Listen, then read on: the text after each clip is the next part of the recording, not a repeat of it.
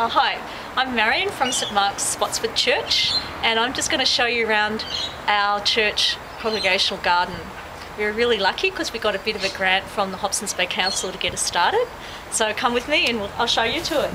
So these are our little wicking boxes that we've set up. We actually made them for our fete. There's many left over. We've got a herb garden going. If you come with me, we've just we have a little children's garden here that we've just had 2 seasons, but at winters we've planted brassicas, and summer we've just taken out our tomatoes. It's been a really nice crop. Over here we just have the silver beet and the corn's finished for the season.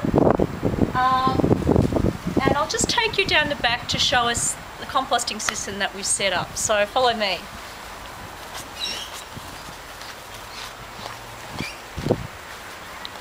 With our grant we got a series bin.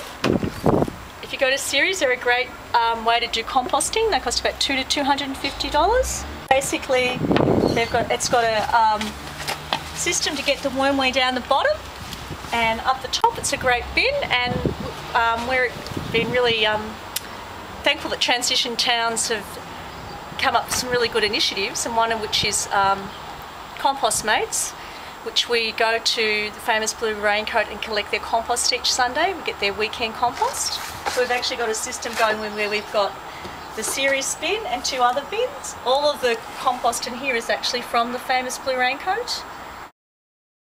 We get our coffee grounds from Cafe Mears in Spotswood. It's part of another Hobsons Transitions initiative, and that's been great too. The worms really love the coffee. And we can take you to our other garden if you want to follow us through.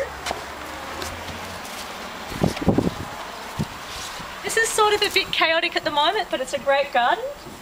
Celery, peppers, eggplants.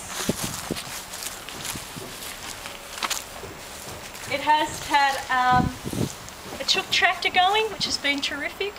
And the chooks in here seem pretty happy. We've got a couple of eggs each day.